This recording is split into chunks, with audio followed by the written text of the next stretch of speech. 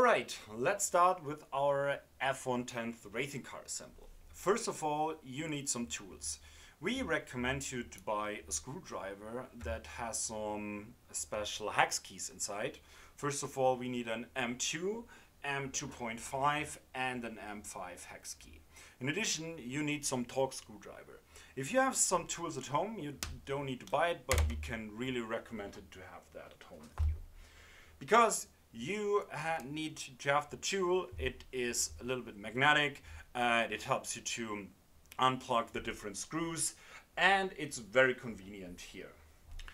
If you have your tools ready, then we will start with an unboxing here.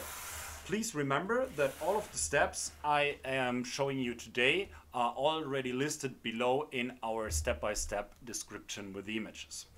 So in this case, we are using the Traxxas /4x4 car. We have two different vehicles available. Two different vehicles can be used for the F1TENTH autonomous car. In this case, we are using the slash car. So let's start with a small unboxing first here.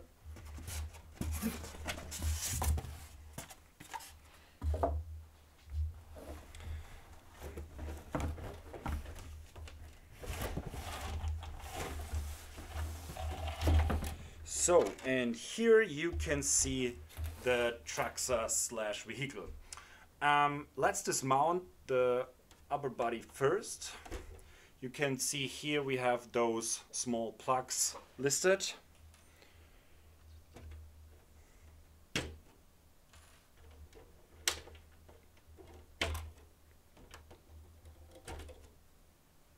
Just unplug them and put this aside. So, in here you can see the car. We have our electrical engine here. We have the engine, the motor controller here. We have a small box which connects the motor controller and the servo for steering here. And what we need to do, we need to disassemble the box here. We need to disassemble the motor controller because we are building a better, more controllable motor controller in the F1TENTH racing car. Be aware, the other car has another engine integrated here, this one here, which needs to be changed first. In this car here, we already have the right engine integrated. So we can let this engine here stay in this car, and we just have to disassemble this part. And what we are doing here is removing the Traxxas stock components and therefore provide our lower level chassis. Let's start with this box here. I have my M2 screw inside here and I will unscrew those parts first.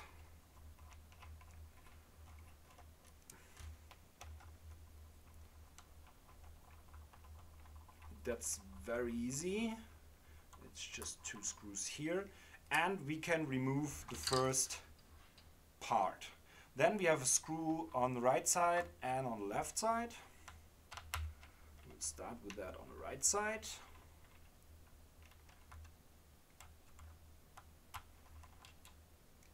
You can see here that the magnet of your screwdriver helps you a lot here.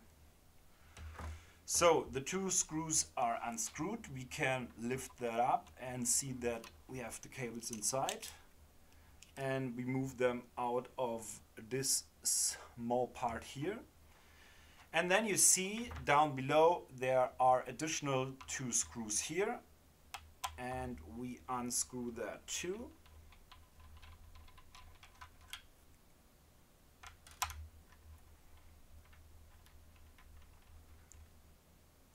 And then we can lift the complete box and we disassembled that. Part 1 ready. Then part 2 is that one here. We have two screws, one on the right and one on the left side. And we will unscrew them here too. And what's really good with that, we can use the same screwdriver here. It's also an M2.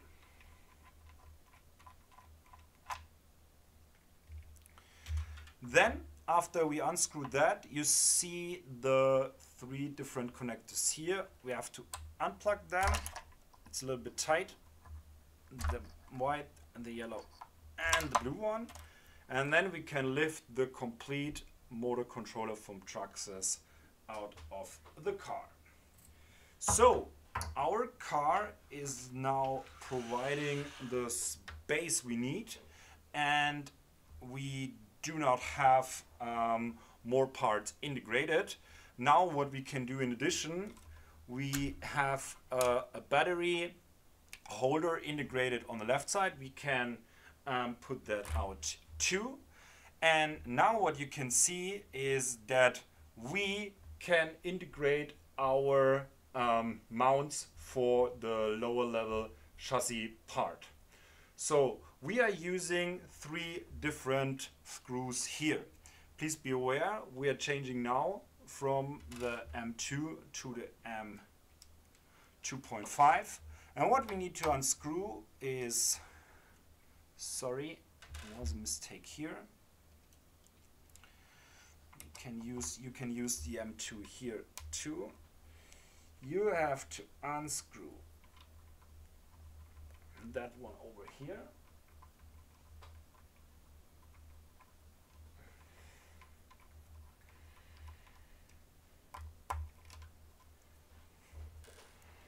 Then we need to unscrew this one here.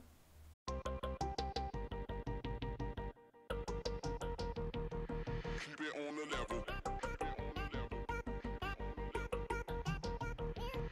it on the level. Keep it on the level. I'm climbing up the. Keep it on the level. Keep it on the level. I'm climbing up the ladder while you in need of a shovel. I can do this all day. I can do this all night. I can do this all day. I can do this all night. So these 2 black handles are also called the Nerf bars that are located on either side of the chassis. Of course, when you're working with the car, it's more convenient for yourself to work with the car, but we don't need it in our F1TENTH car. So they are just clipped in here a little bit. Just put it down and move the handlebars aside. Alright, so basically this is the disassembling of our Traxxas parts, and after we removed the 2 Nerfs here, we can start with assembling the standoffs. So what we are doing here, we are putting the car on that side here, so it's easier for us. And what you need from your bill of material are the standoffs. We need the biggest one here. It's the 45mm M3 FF standoffs, and then you need your M3 screws here.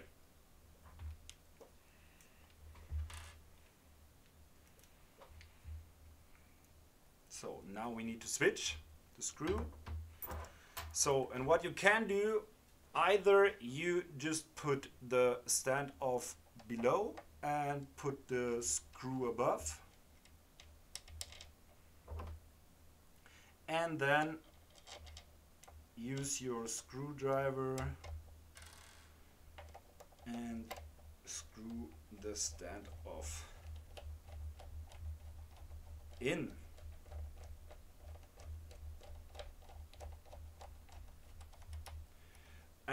Don't screw the screws very tight, because this is plastic only here. I will show it to you on the other side again. Here again, you will put the standoff down below, use your screw from above, and then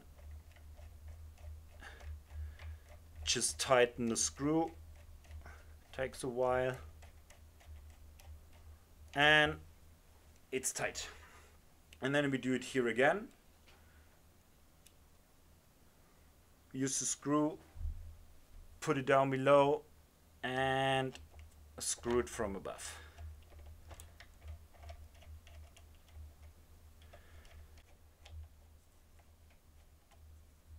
Now it's tightened and we are ready with our first part, with the lower level chassis, with removing the Traxxas stock components.